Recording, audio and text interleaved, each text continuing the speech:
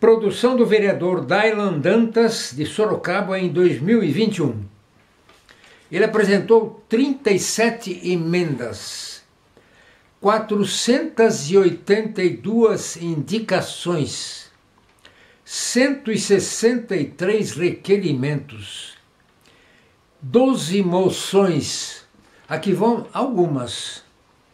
Apoio ao projeto de lei que proíbe a exigência de cartão de vacinação para acesso a locais públicos e privados.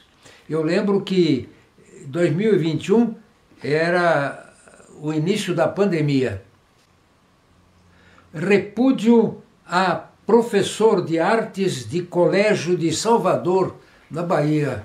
Imagine, na prefeitura, no município de Sorocaba, haver uma moção relacionada com Salvador, na Bahia. Aplauso à Polícia Rodoviária Federal por sua ação na cidade de Varginha, Minas Gerais. É a mesma coisa. Aplauso a policiais que participaram da operação no Morro do Jacarezinho, no Rio de Janeiro. A mesma coisa. Repúdio à fala do prefeito de Alfenas, em Minas, sobre autistas. A mesma coisa. Apresentou 7 projetos de decreto legislativo, 6 propondo a concessão de honrarias. Eu acho que Câmara não deve ser lugar de propositura de honrarias. E um dos projetos foi criando a medalha Dr. Enéas Carneiro do Mérito Estudantil. Apresentou 42 projetos de lei ordinária. Aqui vão alguns.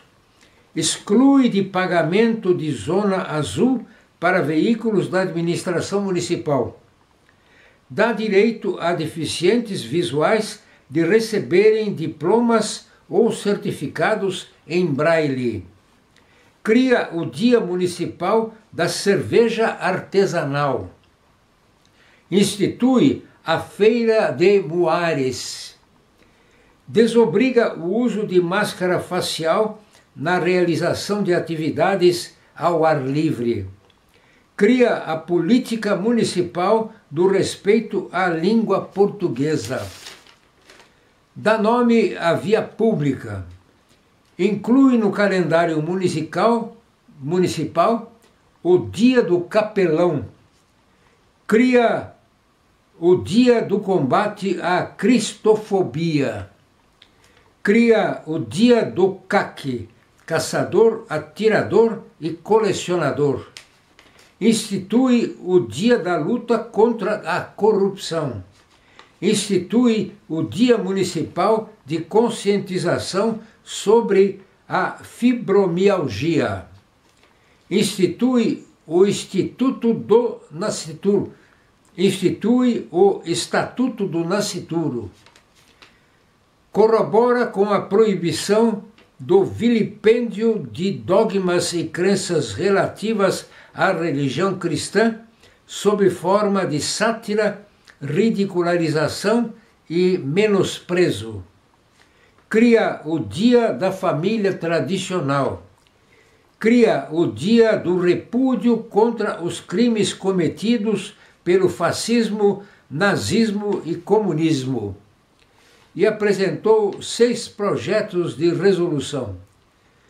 Cria a Frente Parlamentar Conservadora e projetos alterando o regimento interno da Câmara.